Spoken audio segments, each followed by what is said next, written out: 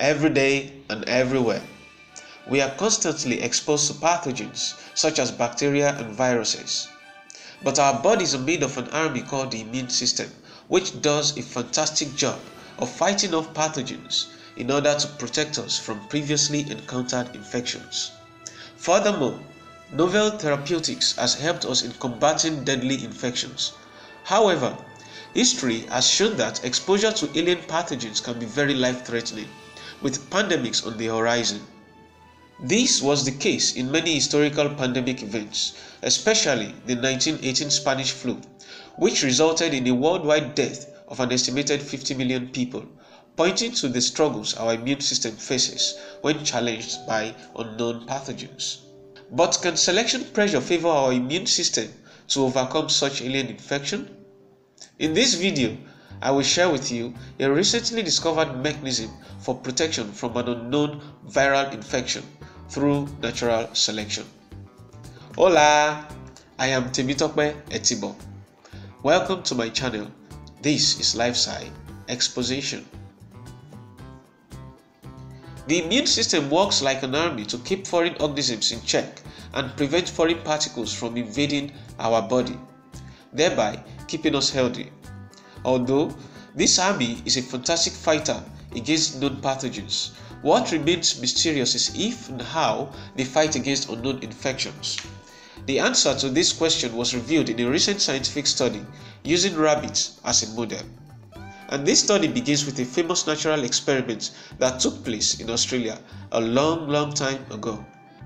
You see, there was an avid English hunter named Thomas Austin who regularly dedicated his weekends to rabbit shooting. But after he migrated to Australia, he was quite bored because Australia had no native rabbit population which could be hunted. So, in 1859, he asked his nephew to send him about 2 dozens of European feral rabbits for hunting purposes. Australia had the perfect conditions for rabbit breeding. They had mild winter which allowed for rabbits to reproduce all year long, and widespread farming allowed for easy access to food. Moreover, there were no natural rabbit predators. Within 10 years of their introduction to Australia, they increased to a devastating extent that if 2 million rabbits were killed every year, it barely affected their population. After a century, they numbered hundreds of millions. The rabbits wreaked so much havoc on Australia's ecosystem, devouring plants and destroying flora and fauna. At this point, the Australian government tried to eradicate the rabbits using different methods, but all to no avail. One time, they even tried to build a 1,700 kilometers rabbit-proof fence. You guessed it. The rabbits reproduced and migrated faster than the fencing was completed. It was such a complete waste of time, effort, and taxpayers' money. So in the year 1950, they decided to try out a biological experiment that could effectively wipe out the rabbits. To achieve this, a pox virus known as myxoma virus was deliberately released to control the growing rabbit population. But this was a dangerous move since the virus could spread to humans and kill us, right? Actually, the opposite is true. Since humans are not permissible to myxoma infection, we are safe from the virus. Furthermore, myxoma virus only causes benign skin cancer in their natural hosts, the Brazilian rabbits, but results in a lethal disease called myxomatosis in European rabbits. If you remember, the rabbits Thomas Austin brought to Australia were European, so one could conceive this to be a foolproof method. But first, we need to know how effective the virus was.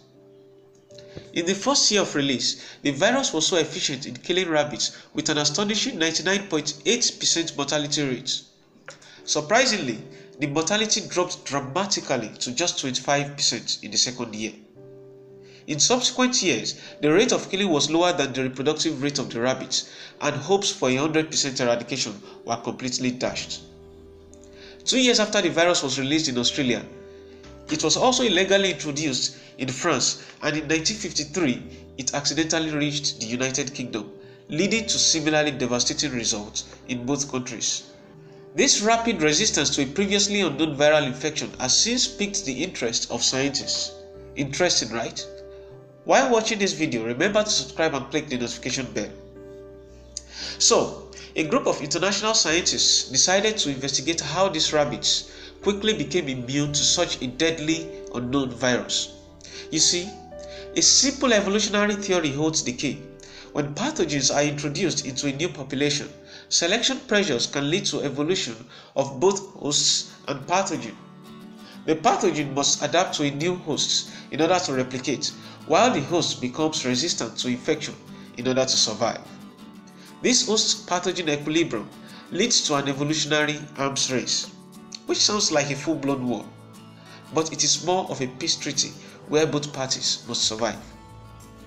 In order to understand the genetic basis of myxoma virus resistance in European rabbits, the researchers extracted DNA from nearly 200 rabbits dating from 1865 to 2013 and examined the coding region from the genome of the modern rabbits from Australia, France, and the United Kingdom, where myxoma virus had also been released, and compared with historical rabbits from museums that had been stored before the virus were released.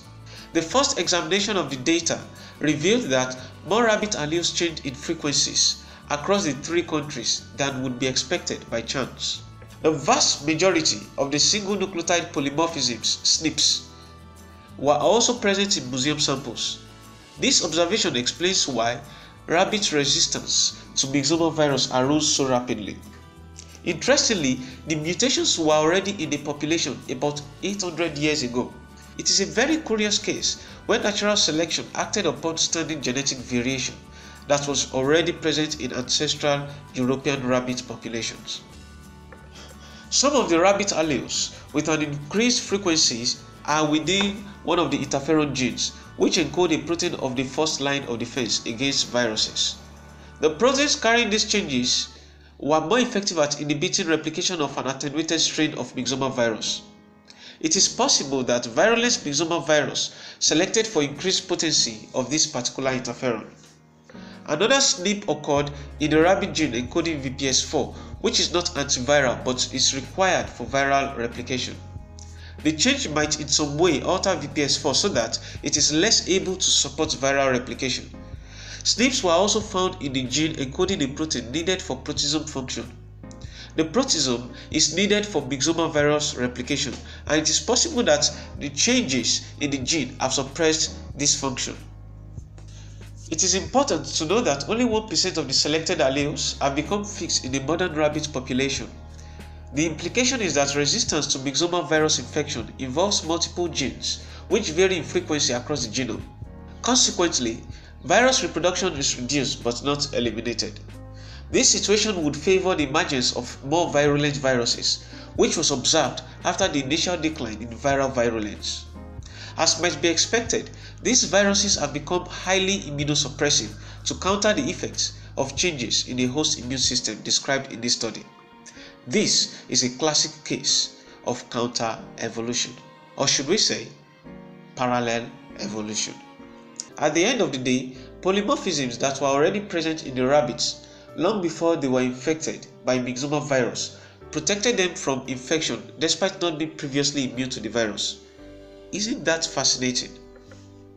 Thanks for watching the life sci exposition. If you like this video, check out my next video on how scientists showed the health risks associated with long space travel. Subscribe to this channel and click the notification bell to receive new video updates. If you have any questions or comments, please drop them down below in the comment section.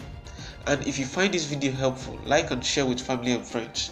You can also follow me on Facebook, Twitter and LinkedIn. Ciao ciao!